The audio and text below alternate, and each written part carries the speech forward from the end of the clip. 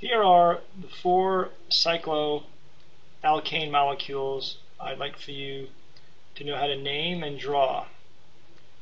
They're called cycloalkanes because they are alkanes but in a ring structure. There's cyclohexane, which has 6 carbons, cyclopentane, 5 carbons, cyclobutane, 4, cyclopropane, 3.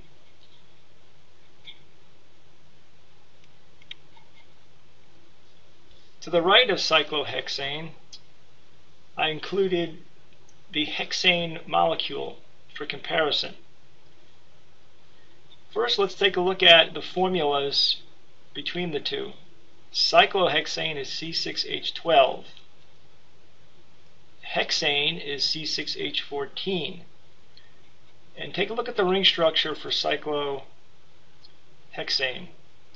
Each carbon has 2 hydrogens on them.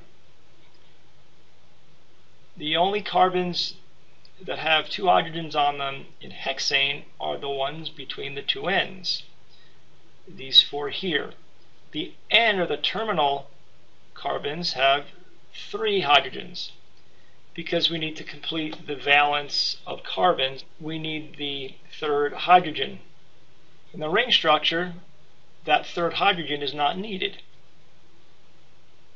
And you could discover the same thing for pentane, butane, and propane when you compare those molecules to cyclopentane, cyclobutane, and cyclopropane.